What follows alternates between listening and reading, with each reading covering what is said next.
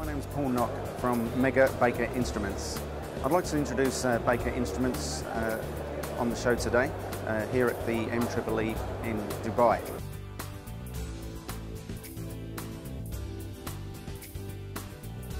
We're showcasing today our two electric motor tester instruments from Baker manufactured in Colorado.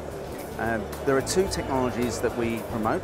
One is monitoring the electric motor while it's actually in operation. So we're looking at the performance of the electric motor, taking into consideration the power quality, the motor condition itself, and also the load. Those three things are very important to monitor because any one of them could lead to the failure of the motor. So that's why the equipment that we have is specifically designed to test those three parameters on electric motors. Not general power quality, not general motor condition, but all of those three combined, which is very, very powerful for the reliability and predictive maintenance of electric motors. Our second technology is designed to test the internal insulation systems of an electric motor. Now, there are actually two types of insulation in an electric motor.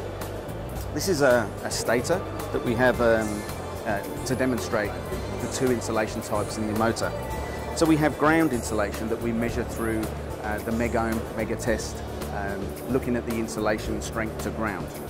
But what's specific about our instruments is we're able to monitor, detect and predict the weakness in the insulation between the turns and the coils.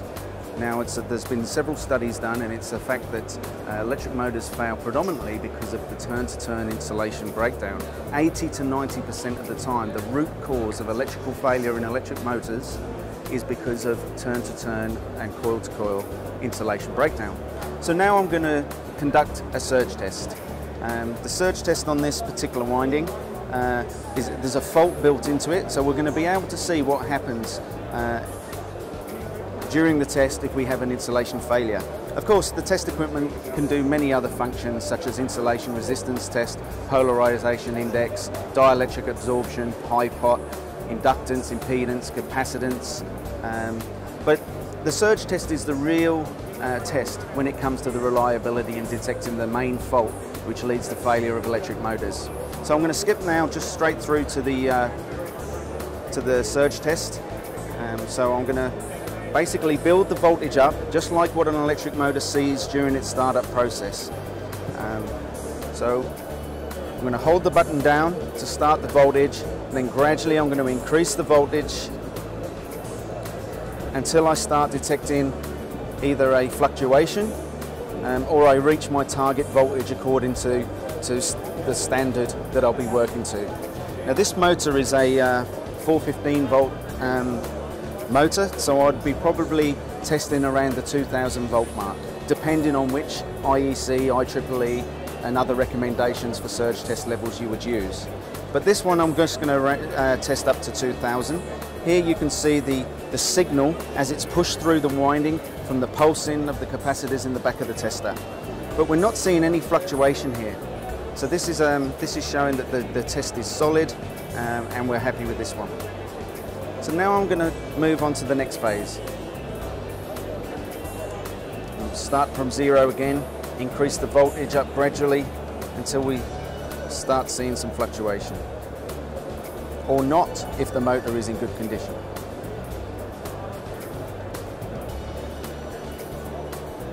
So you can see here we've got another phase that is balanced. There's no issue. There's no movement on the coil whatsoever. So we're going to move on to the third phase.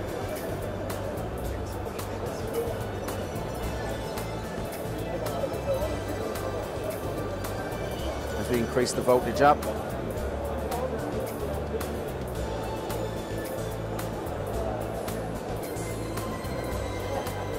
Okay, we're starting to see some fluctuation here now.